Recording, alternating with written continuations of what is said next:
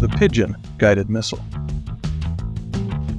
Two of the greatest challenges in war are 1.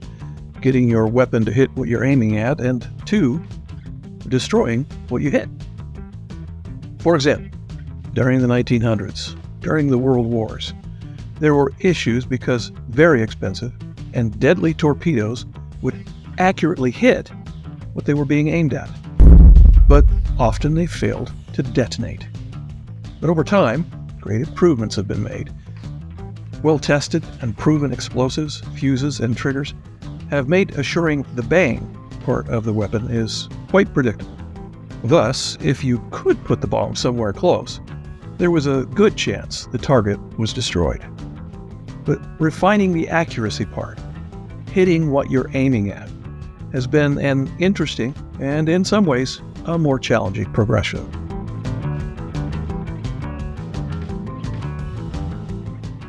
Accuracy. One of the ways that poor accuracy was overcome was in making the explosive much more powerful. That way, all you had to do was get close to the target. The problem with a bigger boom than necessary was that lots of stuff that didn't need to be wiped out was obliterated, including people.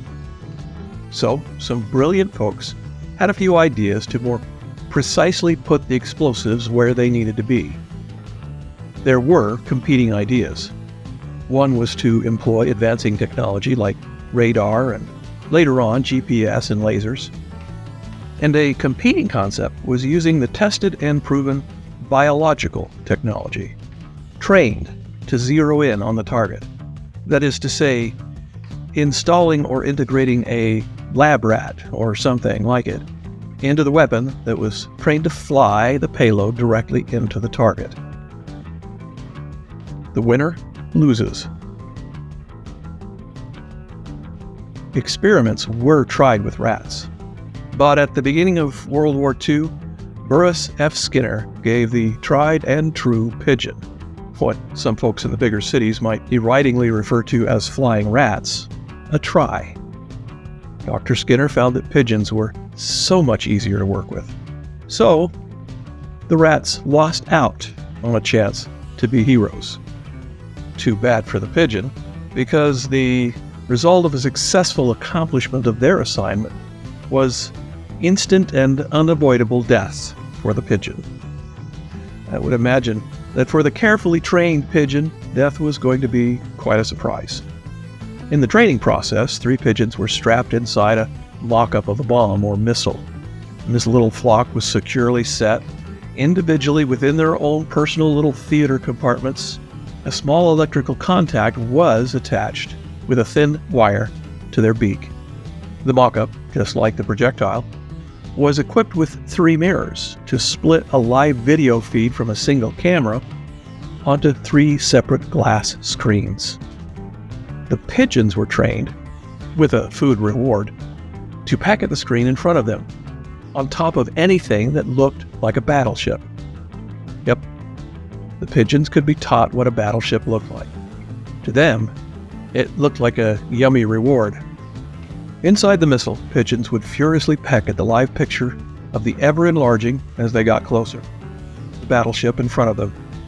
The electrical contacts on each of the 3 birds' beaks hitting the electrically conductive glass screen, and it was sending signals to correct trajectory and guided the missile into its target.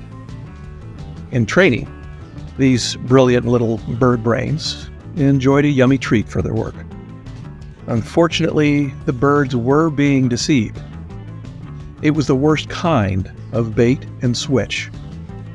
Because in real life, well, as they say, at least they went out in a blaze of glory.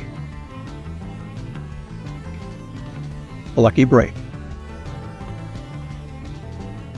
Both the high-tech version of a guided missile and the bird-guided missile were being developed at the same time.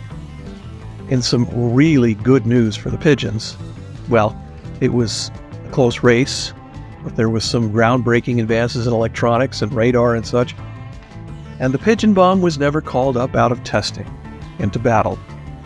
As a result of the military's choice, I imagine tech stocks went up in value, and the financial prospects for pigeon ranchers took a hit. Still, a good thing if you were a pigeon. Interesting how the winner of the competition, in this case between the rats and the pigeons for the honor of becoming war heroes, was probably not going to result in a happy end for any pigeon who was really good at recognizing and pecking at the image of a battleship. With the immediate reward of a yummy treat, the wonderful trainability of pigeons, and their innocent ignorance and short-sightedness, well, they were being led to their probable destruction. As the human nerds came out on top in this competition of the missile guidance, well, life expectancy for pigeons in the service of their country was greatly extended. So, here's the ounce. The immediate satisfaction of doing something simple and easy will often rob us of a positive long-term outcome. So, don't be a bird brain. You have the ability to look ahead. You can seek the wisdom of others. You can often see into the future and predict the long-term consequences of attractive short-term choices. Choosing the instant reward can be the worst choice ever. And that's it. An ounce submitted for your consideration.